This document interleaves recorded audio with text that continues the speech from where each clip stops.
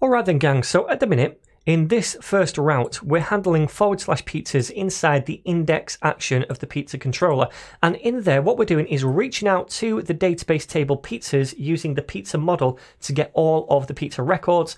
Then we're injecting those back into the pizzas index view so that we can see them right here. But currently, if we go to /pizzas /some ID, all we're doing is taking that ID and we're dumping it back into the pizzas show view. So when we go to /pizzas /ID and we fire this show action, instead, I'd like to take that ID that we take into the show function and I'd like to query the database for that one single record. So how do we do that? Well, it's pretty simple. Again, we use the pizza model first of all, and we use a method on that model called find. And all we need to do is pass in the ID into that method. So we can store the result of this in some kind of variable. I'm going to call it pizza. And then instead of passing in the ID, we're going to pass in a single pizza into this view instead. So pizza is equal to pizza. Okay, so we're finding that one record based on that ID from the pizzas table, storing it inside this variable and then passing that variable into the show view. So now inside the show view, we can go here and do something with that. So let's first of all get rid of that little bit of code right here. And in fact, we'll get rid of all of this stuff. We don't need any of that. And we're going to replace it with our own template code. So first of all, a div. And I'm going to give this a couple of classes because in the future, we might work with some more CSS or Sass to style these things up. So give this a class of wrapper and also pizza, not work, pizza details. Not sure where work came from. Okay, and inside the div, we'll do an H1 and we'll say order for, and then we're going to output the name of the person who orders it. Remember, in each record, we have a name property, and we have access to that now on the pizza that we pass through into this view.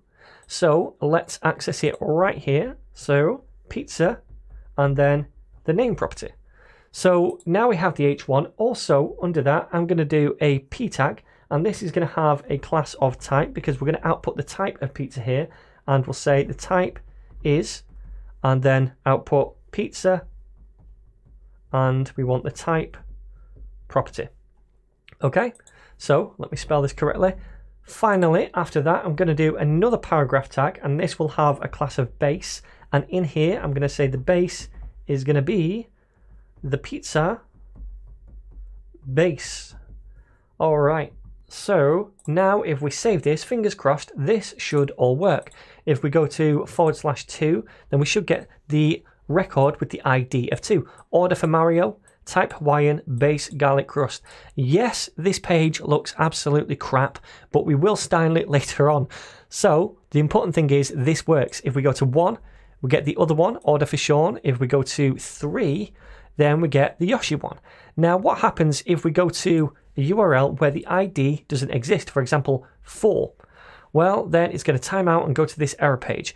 So that's not working. A better way to do this would be to go to our controller and use a method instead of find or fail. So it's going to look for this ID if it exists in that table. If it doesn't exist, then we're just going to show a 404 page instead of that error debugging page to the user instead. So if I refresh now, hopefully this looks a bit better. 404 not found, still not great, and you could customize this later if you wanted to, but it's better than showing that error to the user. So there we go.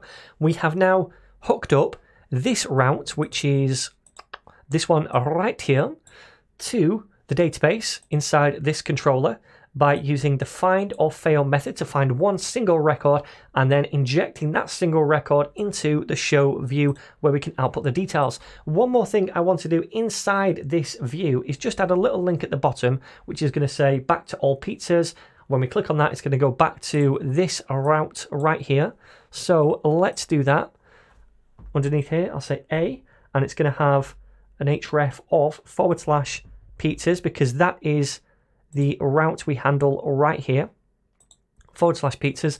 I'm also going to give this a class equal to back just in case we style this later on. And then let's do a little arrow and say back to all pizzas. All right, so save that.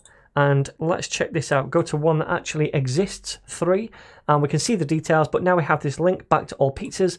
Click on that and it goes back to the list of pizzas. Eventually we will link these up as well, just not yet. But in the next video, I'd like to show you how we can create a web form, and then eventually when a user fills out that form, we're going to add a new record to the database. But we'll start in the next video by just creating the template for a web form.